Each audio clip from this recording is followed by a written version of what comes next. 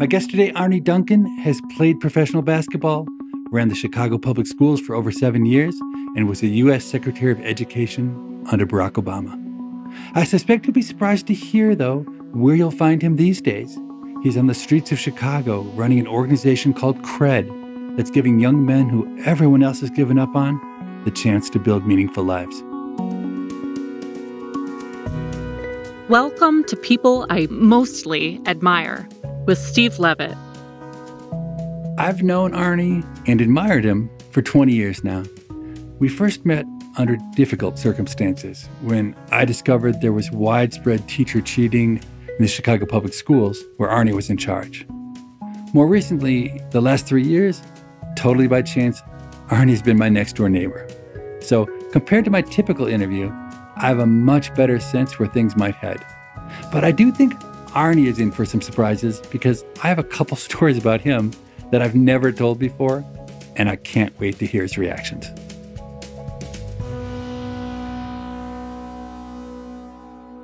So you were Secretary of Education under Barack Obama, and after you left that job, you wrote a memoir entitled How Schools Work. And the first line of that book is, "Education runs on lies." And I cannot imagine a Secretary of Education other than you ever saying something like that publicly. What did you mean by that? Well, I always try and listen to what people say, Steve, but I always watch what they do. And when there's a disconnect between what I hear and what I see, what I witness, that's disconcerting. We all say we value education, but if you look at where we are as the United States relative to other nations, I always break it down. Early childhood, K-12, higher education, we're top 10 in nothing. So as much as we would say we value education and care about it, we don't invest, we don't innovate, we don't hold ourselves accountable. A second example, related obviously, is that we all would say we care about teachers. If you surveyed the American public, 99% of us would say teachers are really important. But we don't value them as professionals, we don't train them as professionals, we don't compensate them as professionals. And it's not fair either to our teachers or to our students. And then the third one, which is a tougher one, is that everybody would say that we value our children, but we tolerate a level of gun deaths in our country that simply doesn't happen in other nations. And I hate to say this, it breaks my heart, but I truly believe we value our guns here in the United States more than we value our children. And there's just a loss of life and a level of living with fear and trauma that our children here in Chicago and the South and West Sides, but unfortunately around the country, live with, that simply doesn't happen to children in other nations. So I know you had a really unique upbringing because your mom, Sue, ran an after-school program here in Chicago called the Sue Duncan Children's Center. Could you just talk a little bit about how you spent your afternoons as a consequence of her job when you were growing up as a kid? Yeah, so we grew up about 2 blocks from where you and I live now, Yeah. so I haven't escaped too far and very intentionally stayed in the neighborhood. My dad was a professor at the University of Chicago for about 40 years in psychology, and my mother ran an after-school program, and she started in 1961, literally like 12 blocks from our house at 46 in Greenwood. And in those days, 47th Street was the invisible barrier between middle class, integrated, and all black, all poor. So her program was like just a block on the other side of that. I had my friends during the school day at lab school, then I had my after school friends, and just seeing the inequities in opportunity, that my friends in the afternoon were as smart, as talented, as hardworking, as resilient as my friends during the school day, but just wildly fewer set of opportunities, whether it's educationally, whether in terms of safety, whatever it might be. And just the fundamental unfairness. People talk about different zip codes. It's basically the same zip code. Yeah. It's a mile and a half, but just a different world. And that's been the driving force in my life, is trying to create opportunities, whether it's here or in Appalachia, on Native American reservations, wherever it might be, just trying to take opportunity to where the talent is. And I always say talent is evenly distributed, opportunities not. And that's what she devoted her life to. And my sister, brother, and I have all tried to follow in her footsteps in various ways. You can't unsee or can't unfeel something that's such a critical part of you for all your years until you went away to college. So I know your mom's program, that neighborhood's all African-American, and you and your brother and your sister were the 3 white kids there. I'm just curious, what did the kids in her program think of you? You're this rail-thin, 6'5" white kid who's better than them at basketball. What do they make of you? Well, I was a late bloomer. So I was 5'3" as a freshman in high school. She had everyone working age group cohorts. And I was part of a group where I was the youngest and the smallest and by far the worst basketball player. But growing up, having to learn how to compete, trying to learn to be a good teammate, real competitive games. If you lost, you had to sit out for a long time, so you had to find ways to win. When I finally grew and got a little bigger, that was helpful. But I think my identity was very much formed when I was small and slow and scrawny and trying to just have to be as scrappy as you could to compete and to win and to stay on the court. Now, you were an academic All-American basketball player at Harvard, and you graduated magna cum laude, which is not easy to do. You played professional basketball in Australia for a handful of years, and then you came back to Chicago in 1992 in your late 20s, and you began working with the Ariel Foundation on the I Have a Dream program. I think people know that program pretty well, that takes a seventh grade class and tries to do whatever it can to have that class succeed and then pay for their college. So tell me about your time in that program. I'll just give you a little background on it. I had played for 4 years there in Australia, and I loved it. You make good money. It's a great living. It's a very seductive lifestyle. I met my wife, Karen, there. But all those opportunities I've had, I just felt I owed the city so much. And so I was looking for an opportunity to come home. And John Rogers, who runs Ariel Capital and been my best friend and mentor since I was about 10 years old, he was starting to be successful in his money management business. And rather than buying a second house or a fancy car or a boat or whatever, he wanted to set up a foundation and give back to the community. And he just knew of our family's involvement in the neighborhoods. And so he hired my sister and I, Sarah, to come back and set up the I Have a Dream program. Had he not given me that opportunity, I think it's extraordinarily likely that I would still be living in Australia. And all this stuff is very personal. My mother had done an amazing job of getting her young people through high school, but we really struggled on the college front. And she had many students going to college, but there were many others who just didn't work financially. And she had a shoestring budget. She was a volunteer. The budget for many years and years was like under $5,000 a year. It was all volunteer, run, and led. And just seeing my friends struggle financially and have to drop out of school and not even go, that was extraordinarily painful to watch. And so there were a couple parts of the iDream program that were appealing to me. One, of John committing to help fund the college tuition of students who could make it that far. That was just something that would have been amazing for my mother's work all those years, where we just didn't have that opportunity. And the second thing was just the equality of opportunity, that we took all 40 children in that class of sixth graders. And there are many programs that take the top 5%, the top 10%. I love those programs. Those are really important. That just wasn't what my focus was. What we really wanted to do was prove that children, regardless of where they were, many of our students started going into the seventh grade or reading at the third or fourth grade level. We just wanted to prove what was possible with opportunity and hard work. And the class ahead of ours, so the class that was in seventh grade when we started in sixth grade, they ended up having a 66% dropout rate from high school. In our class, 1 year younger, had a 91% graduation rate from high school. So same neighborhood, same school, same building, same socioeconomic challenges, same poverty, same violence, just a very different opportunity. So those were 6 extraordinary years, just trying to demonstrate again what's possible when opportunity meets talent. So it's an interesting program because it takes kids who are relatively old, so it's not starting with super young kids, and it's small scale and really intensive. I know the extent to which you and your sister and others would essentially put your life on hold for these 40 kids for 6 years. Do you think it's a good use of resources? It's an unusual model, and we learn a lot from unusual models. And do you think of it as an answer to a question or more like a demonstration project to show you what's possible in another world? Yeah, obviously it's always much better to start earlier and to start at kindergarten, start at pre-K, start at birth.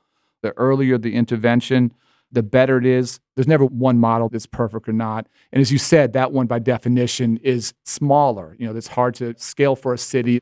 We really tried to extend it as we got working, not just with those students, but with their younger brothers and sisters and family members and neighbors. We had a situation where one of our girls who actually started in a really good spot, she was a high performer, but unfortunately both her parents got caught in the crack epidemic, and halfway through our first year, she basically lost her parents, and she was taken in by a neighbor. So, of course, we took the neighbor's children and worked with them, and We would pick up all the kids after school. They'd be with us till 6, 7, 8 o'clock at night, but obviously going home every night. So we spent lots of times doing home visits and trying to stabilize home situations. And we had some fantastic families, and we had families where there was unfortunately a tremendous amount of domestic violence and abuse and some very tough things going on. One of our children lived in Robert Taylor Homes, and her brother saw a murder and had to go to witness protection program. So the work evolved over time.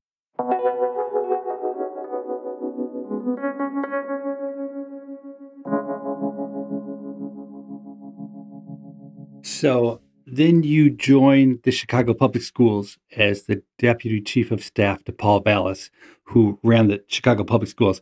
So let me tell you a story that I'm pretty sure I've never told you before. So it's April or May of 2001, and you've been working at CPS for a couple of years by now.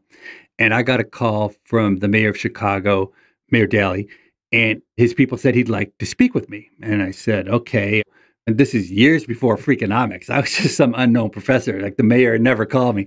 So I show up at the assigned time at his office, and it's he and I alone in the office, no other aides, no hint what's going on. He just chats with me about education for at least an hour.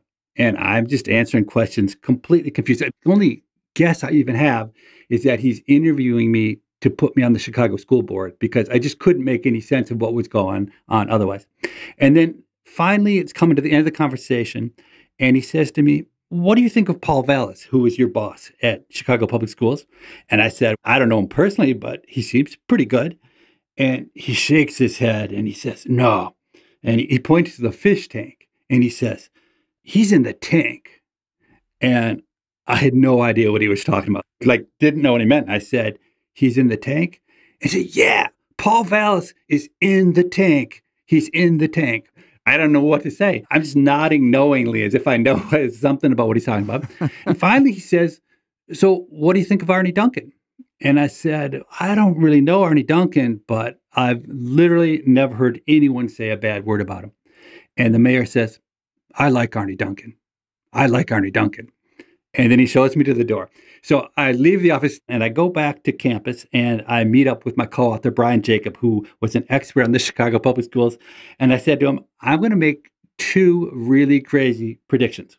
The first one is that I'm going to be named to the Chicago School Board shortly. And the second one is that Paul Vallis is going to get fired and Arne Duncan is going to take over as the head of the Chicago Public Schools. And he laughs out loud and he says, the first one is crazy, but at least within the realm of plausibility. But there's no way in the world that Arne Duncan could ever be named the next head of the Chicago Public Schools. And 2 months later, Paul Vallis got fired and you were named the head of the Chicago Public Schools. Does that fit with your account of what happened? That's a crazy story. You've never told me that. You've been holding out all these years. That's more than 20 years ago at this point. I learned a tremendous amount from Paul. And to be clear, Paul wasn't fired. Paul actually ran for governor. So he ended up resigning to run for governor. You said that meeting was in April. I think it was in July. So it was just a couple months after that the mayor appointed me, and he took a lot of risk. I was 36 at that point. A lot of people probably questioned his sanity, and he probably questioned his own sanity more than once. Those meetings in his office could be intimidating, as you knew, and there were a few times I went home and told my wife, I might get fired tomorrow, and she's like, okay, we'll figure it out. But I came into Chicago Public Schools in 1998, so we worked with those dreamers in the Ivy Dream program from 92 to 98, 6th grade through 12th grade. And during that time, we actually started our own small public school, Ariel Community Academy, in the neighborhood. That was going to serve 400, but the Chicago Public Schools had 400,000.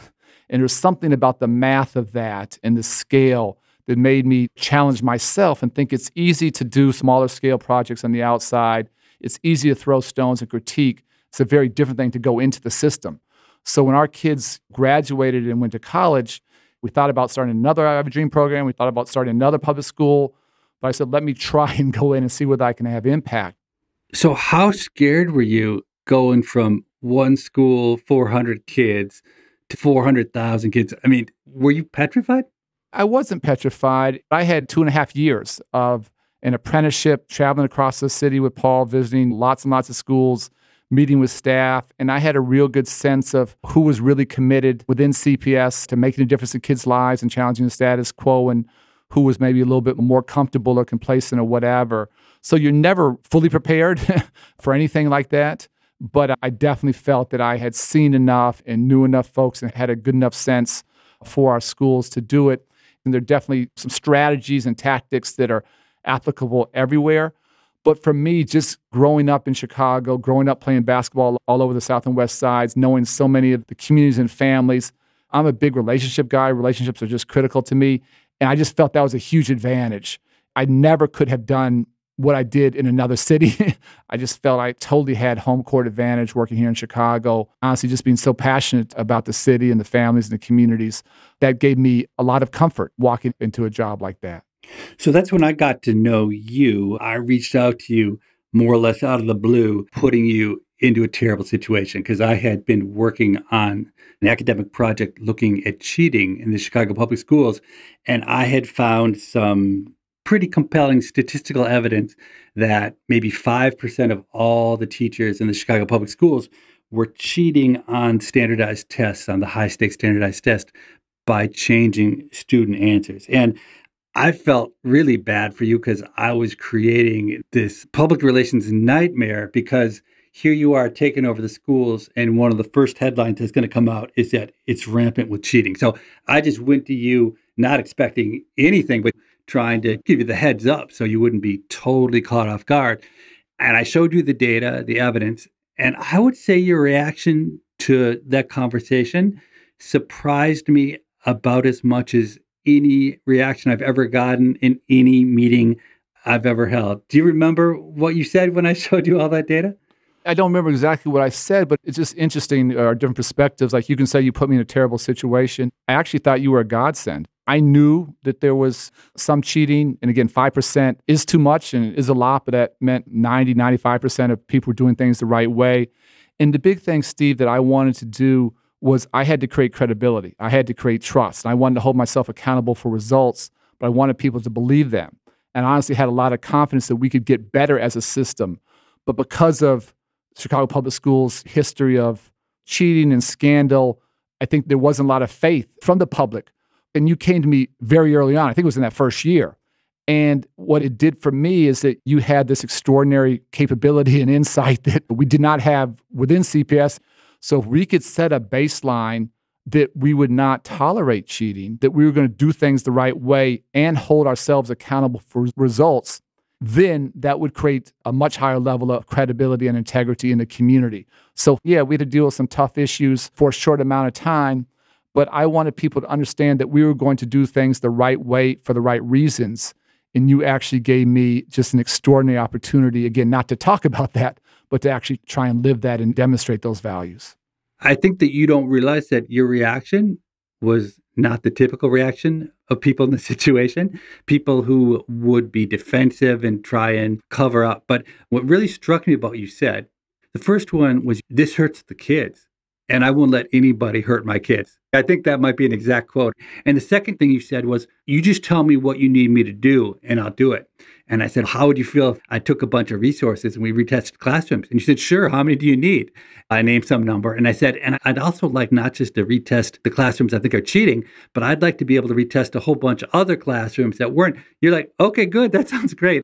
And in the end, we managed to bring down a bunch of cheaters and get them out of the classroom, especially cheaters who were not good teachers at all on top of that, and get the cheating way down. So really, from my perspective, it was an amazing success. The other thing you did that I thought was so simple and brilliant, which is you just held a press conference.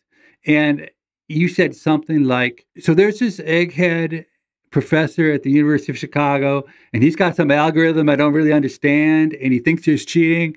And I'm not going to let there be cheating in the Chicago public schools. And so I put my foot down today, and I'm going to cooperate with him fully, and we're going to get rid of the cheaters.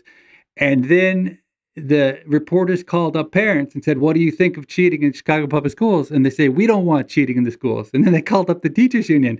And the teachers union even said, we don't want cheating in the schools. So instead of the headline being Chicago schools overrun with cheating, the headline is Arne Duncan puts his foot down against cheating. And it was a huge win. I don't think of you as being very political, but somehow I think your own authenticity actually backs its way into being better than even the most strategic politician could ever be. I guess I don't think politically. Sometimes it serves me well. Sometimes it really hurts me. But I just think in life, the truth will set you free. And your point, when folks cheated, what they basically did is take children who were below grade level and said they were above grade level. When that happens, then they get denied services they need, like summer school, to actually help them catch up.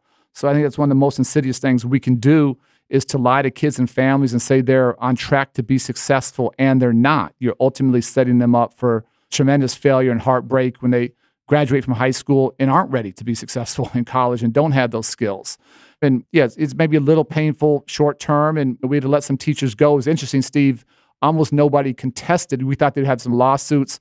Basically, teachers just resigned. Your evidence, for better or worse, was overwhelming. I'm sure we didn't fire every teacher that cheated, but it was enough to send a message and to try and bring that down going forward.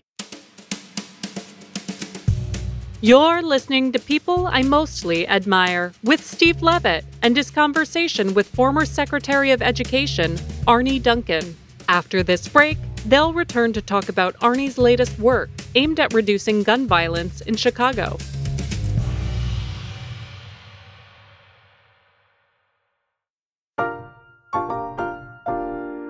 Hey, Morgan, what do you have for me today?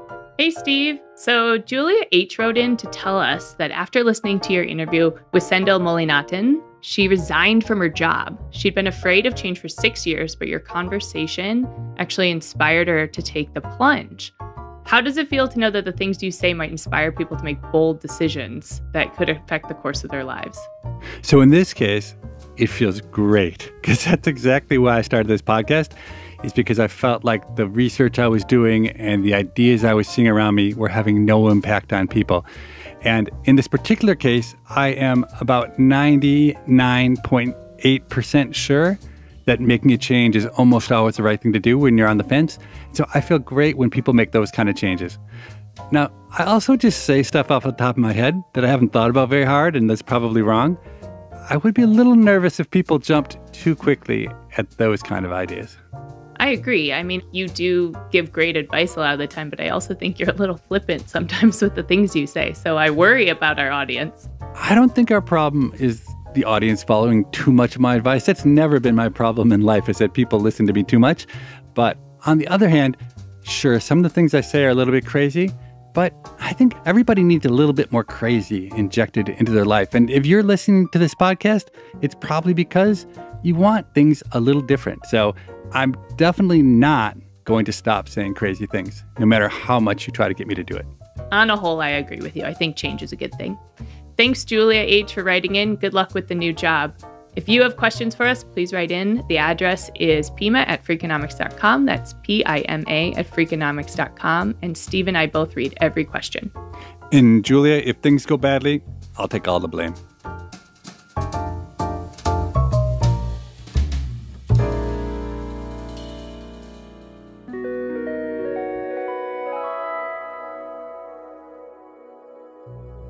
In case you're wondering, I never did get nominated for the Chicago School Board. Unlike Arne, I think I failed my interview with the mayor. In the second half of our discussion, I have a couple last things I want to discuss regarding education, but what I most want to talk about is his new organization. It's called Create Real Economic Destiny, or CRED for short. He co-founded it with Laureen Paul Jobs. It's tough work with tough young men, and Arne is right in the middle of it.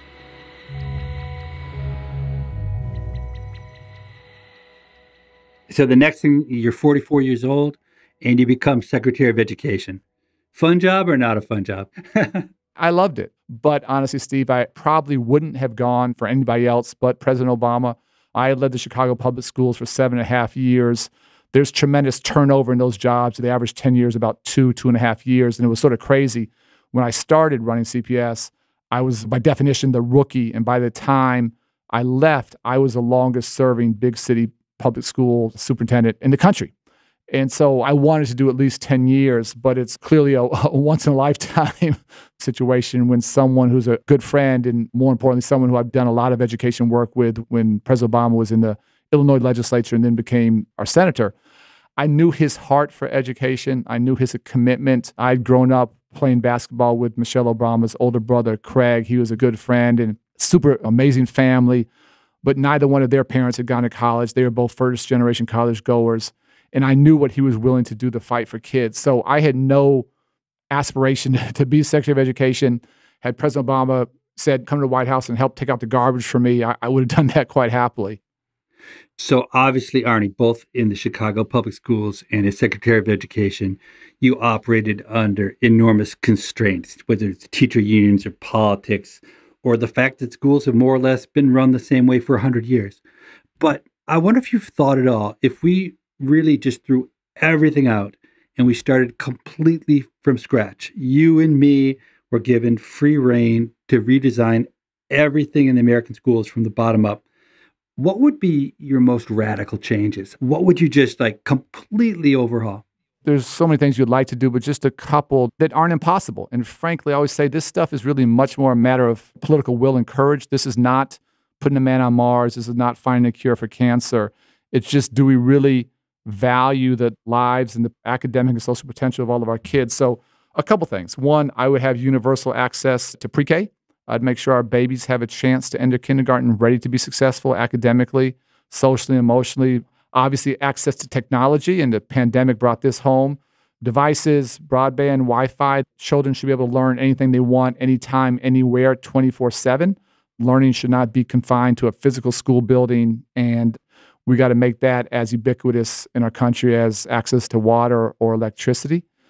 Thinking very differently about teacher talent, and we all know great teachers, great principals make an extraordinary difference in kids' lives. If we systematically, Steve, identified our hardest working, our most successful teachers and principals and placed them in our most underserved communities, if we had the courage to do that and the will to do that, the difference that would make in the lives of our students would be extraordinary. And then the final thing is just really giving every child what they need. And it's not a radical concept. So here in Chicago, we served tens of thousands of children 3 meals a day. And we had a couple thousand children who we very discreetly sent home with backpacks full of food on Fridays because we worried about them not eating over the weekend. What's been constant in education is time, and the variable has been learning. And I just want to flip that construct on its head. I want the constant to be learning and the variable to be time. So some students might need school 6 hours a day. Some students might need school 8 or 10 or 12 hours a day, Saturdays, Sundays, weekends, 11, 12 months out of the year. It's funny, when I went away to college, I met a bunch of students who had gone to boarding schools out east. I really didn't know what boarding schools were, but I always say what works well in our country for the wealthy probably works pretty well for the poor. And one thing I wasn't able to do here in Chicago that I thought a lot about was trying to start some boarding schools for children where home might not be the safest place for them to be. And so just giving to every student what they need, the goal is not equal. That's actually the problem. The goal is equity. And whether it's more meals, whether it's eyeglasses, whether it's more time, whether it's the best teachers, whether it's access to extracurriculars, if we could meet every child where they are and help them grow, those would be game-changing things for our nation's children and families. I'm absolutely convinced would take education in our country to an entirely different level. So that all makes a lot of sense. Although I'm surprised that you didn't talk about what we teach, because knowing a lot about you, I know that you're focused very much on the trauma that kids are facing. And I think it's really a mistake in our schools that we don't make mental health and teaching kids about how to manage their own life on par with geometry. What do you think of that as a concept? No, that's hugely important. Sorry, I bucketed that in what students need. So I always talk about physical, social, and emotional health. And I go back to my mother's program that every single day when students walked into her program at 2:30 or 3 o'clock, she fed them. And what she always said is it's hard to concentrate if your stomach's grumbling. And so for me, the foundation of the education house, to your point, Steve, is making sure students physically, socially, emotionally are in a good place, that they're not being bullied, that they're not living in fear, that you're helping them work through their trauma. And if that foundation is strong, then let's talk about rigor and AP calculus and biology and physics and where you're going to college. But if that foundation is weak, if there are cracks in it, then that house is very unstable. And so that is the basis, that is literally the foundation of an academic house that's going to be successful.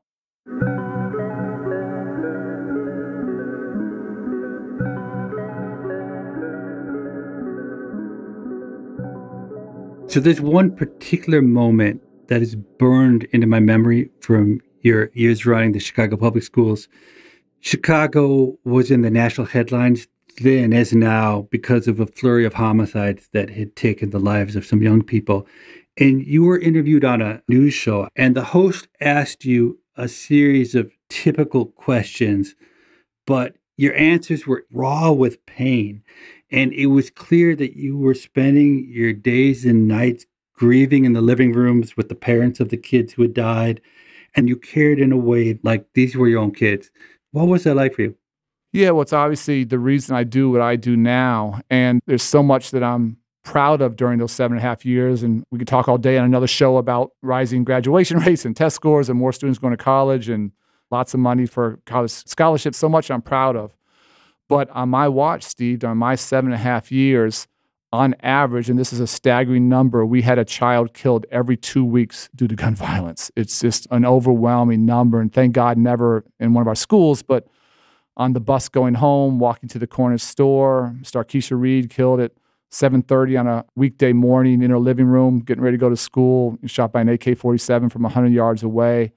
And my wife and I had 2 young kids at that time, and getting to know those families after they had just lost their son or daughter, and going to those homes and going to those funerals and going to classrooms where there was an empty desk and a class of just traumatized kids, trying to talk to them and trying to make some sense of the senseless.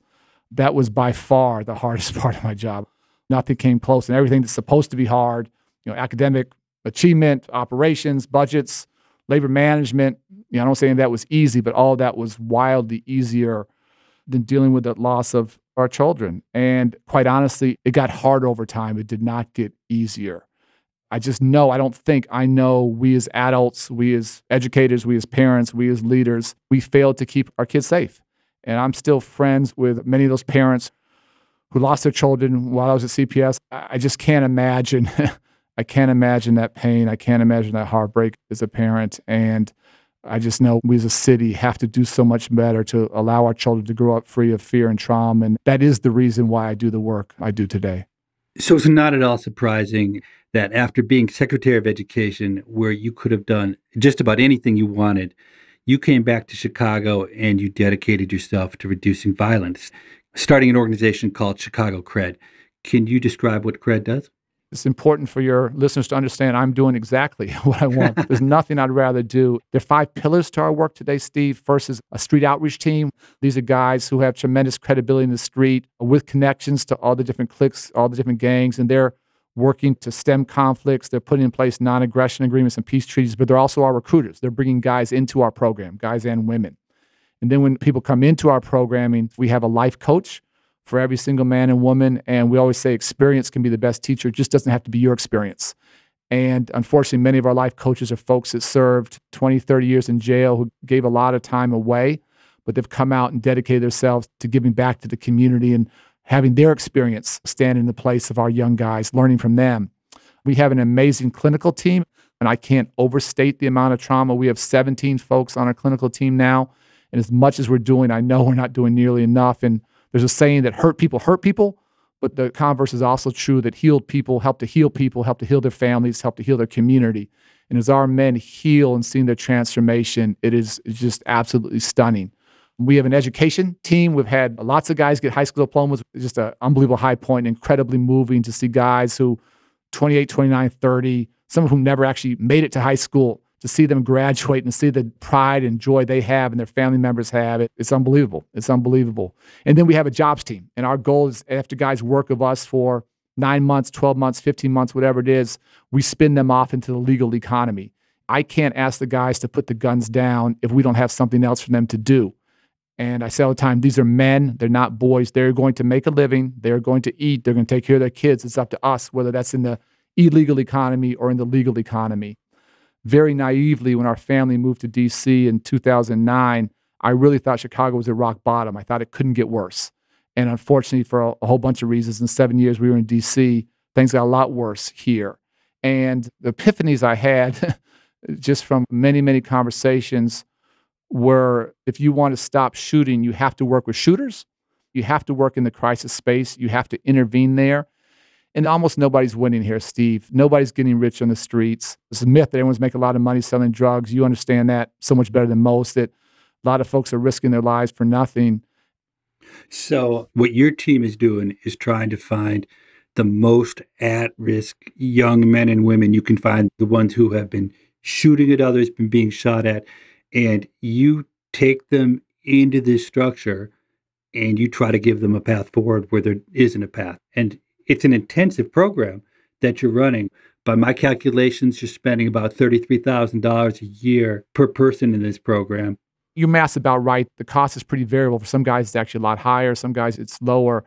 But every homicide costs our city $1.4 million. A bed at Cook County Jail is about $60,000 per year.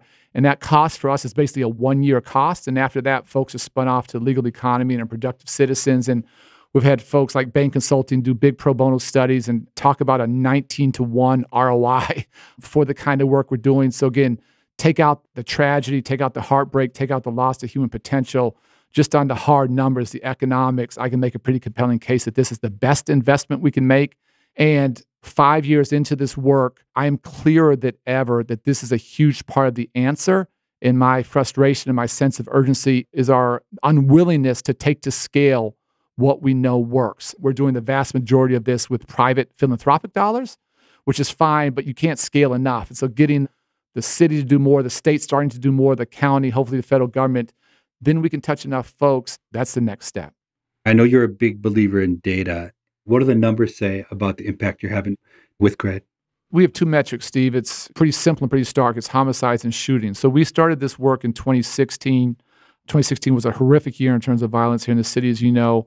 2017, 2018, 2019, we saw double-digit reductions in violence each year, so things were very much going in the right direction. And then last year killed us, 2020, with the pandemic, with the aftermath of George Floyd's murder. That was the worst 6 or 8 weeks of our work here. We had a staff member killed. We had 3 of our young men killed. We had a 20-month-old son of one of our men killed in a car seat going to the laundromat with his mother. And so last year, violence was up about 50% here in the city. We were able to get those numbers down.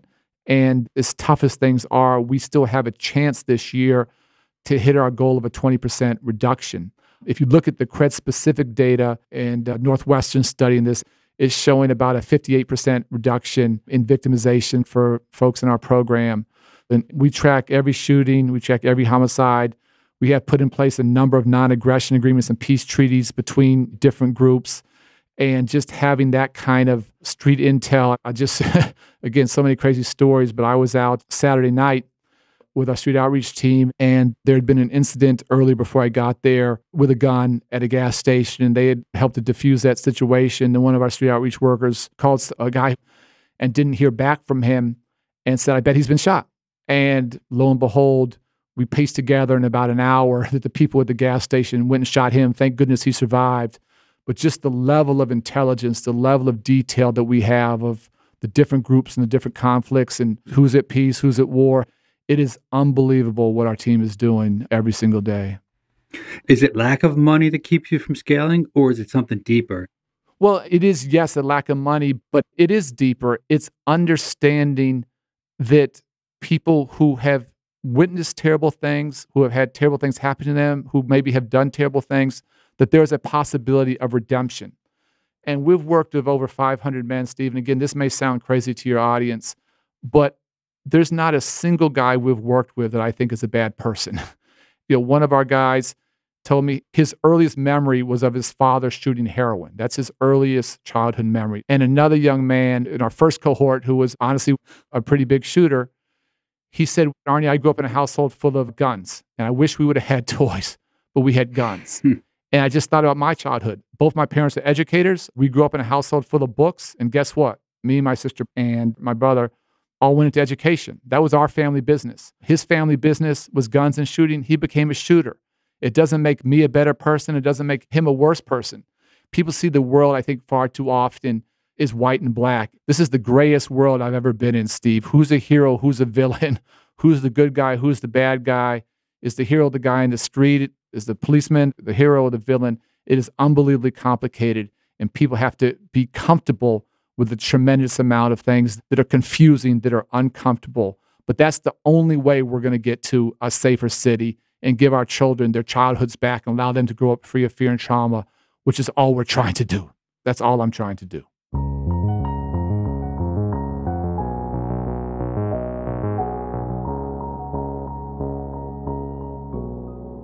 So, speaking of redemption, a friend of yours in high school named Benji Wilson was shot and killed. And his shooter, Billy Moore, actually works with you today. How did that come about? Benji Wilson was a friend who I grew up playing basketball with.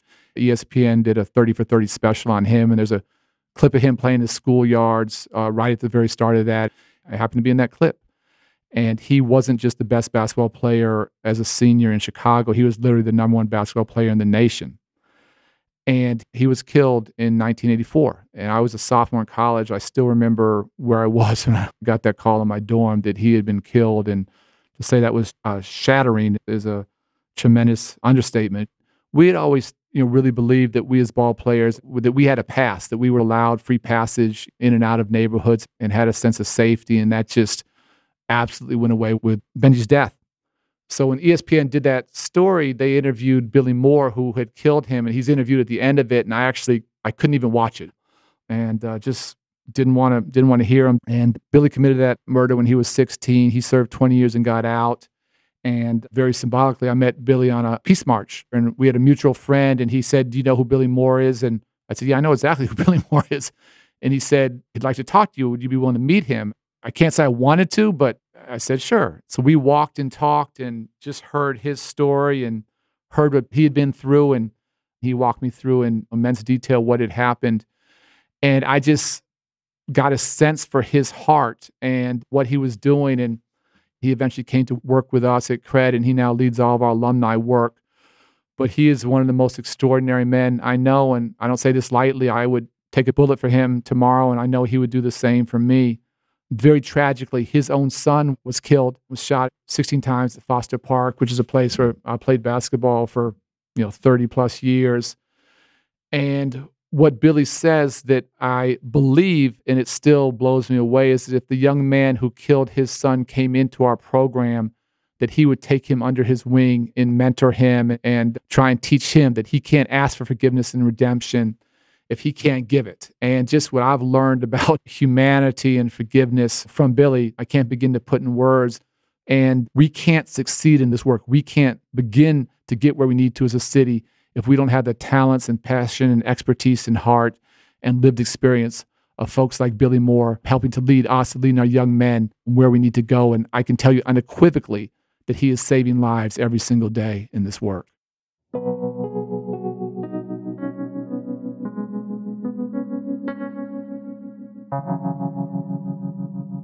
Let me end with something more trivial, which is basketball. You won the National 3-on-3 Basketball Championship in 2014. You're almost 50 years old, and you were Secretary of Education. And that's a big deal tournament full of college superstar athletes and stuff like that. Did you sell your soul to the devil for that win, or what's the story behind that? No, that was so fun. So we've played for years, 3-on-3 tournaments, and we actually won 9 or 10 national championships. That's always been my stress relief and just a tremendous amount of fun. But that was an absolute highlight, was going to the Olympic Training Center there in Colorado and winning that national championship. And we were supposed to go to Russia to compete for the international championship. And because of the politics and because of our Secretary of Education, I couldn't go. So I will regret that to the day I die. But I have a group of guys that we work out 7:30 every morning. That's my stress release. This work, it absolutely takes a toll on me emotionally. I don't want to hide from that or shy from that. And just getting out there and breaking a sweat every morning, having that camaraderie, that really helps to keep me going. I still love to play. I'm slower than ever, but I feel so lucky to be able to still do it. And I'm going to do it as long as I can.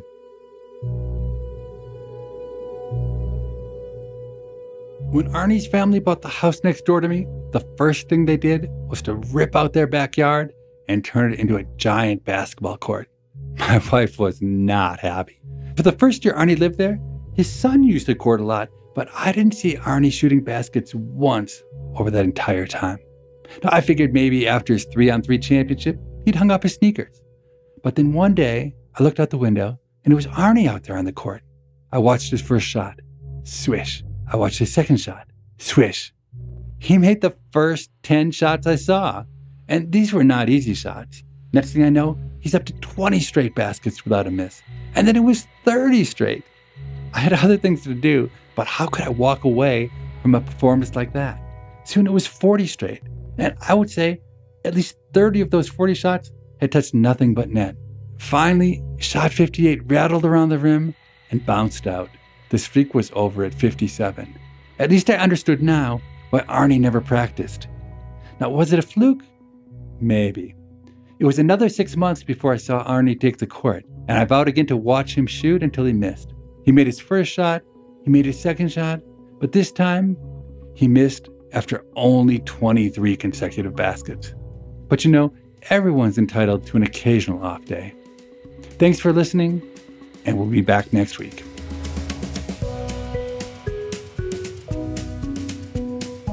People I Mostly Admire is part of the Freakonomics Radio Network, which also includes Freakonomics Radio, No Stupid Questions, and Freakonomics MD. This show is produced by Freakonomics Radio and Stitcher. Morgan Levy is our producer, and Jasmine Klinger is our engineer. Our staff also includes Stephen Dubner, Allison Craiglow, Greg Rippin, Joel Meyer, Trisha Bobita, Eleanor Osborne, Emma Terrell, Lyric Bowditch, and Jacob Clementi. Theme music composed by Luis Guerra. To listen ad-free, subscribe to Stitcher Premium. We can be reached at pima@freakonomics.com. That's PIMA@freakonomics.com. Thanks for listening.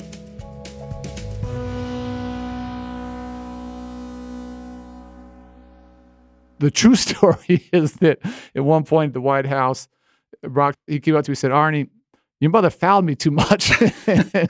I didn't know what to say. Like, "I'm sorry, Mr. President." The Freakonomics Radio Network, the hidden side of everything. Stitcher.